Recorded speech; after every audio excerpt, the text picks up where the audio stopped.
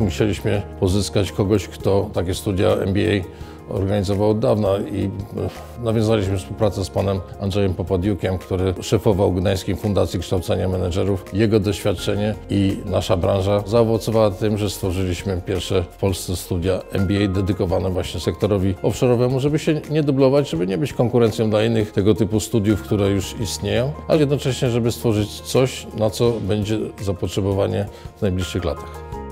Program jest adresowany do osób, które już pracują w branży energetyki morskiej, a także dla osób, które planują rozwój swojej kariery zawodowej w tym sektorze. Oczywiście część spośród naszych słuchaczy przystąpiła do tego programu indywidualnie, a niektórzy kierowani są przez własne firmy, które oczekują tego, że ich pracownicy, ich menedżerowie wniosą do korporacji, do firmy nowe kompetencje, nowoczesną wiedzę i bogactwo inspiracji, nowych pomysłów, nowych rozwiązań, dobrej praktyki zarządzania w branży morskiej.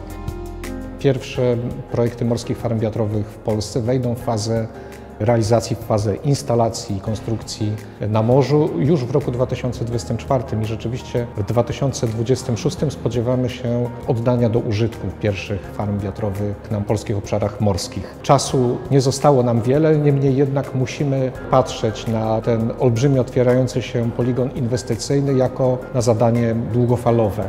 Rozwój morskiej energetyki wiatrowej w Polsce to proces, który zapoczątkowany trwał będzie z różnym nasileniem przez najbliższe 10, 15, być może nawet 20 lat.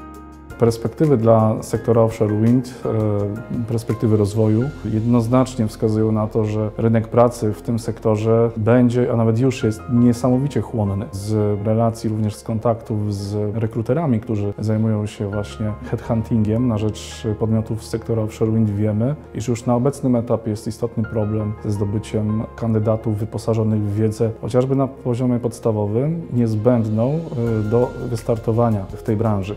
Mamy status partnera programu MBA. Podzielimy się trochę wiedzą. Nasz główny inżynier przedstawi tak zwane case study prawdziwego projektu od etapu przygotowawczego aż do jego zakończenia, poprzez całą realizację, poprzez analizę ryzyk. Także to będzie dwudniowe case study. Myślę, że to będzie z korzyścią dla słuchaczy. Eksperci firmy Ørsted będą podczas studiów dzielić się swoją wiedzą, a także 30-letnim doświadczeniem firmy w budowie i zarządzaniu w sposób innowacyjny i zrównoważony. Dzięki temu projektowi możemy wspierać rozwój polskiego łańcucha dostaw, rozwój polskich kadr, a także innowacyjności polskiej gospodarki w ramach rozwoju morskich farm wiatrowych.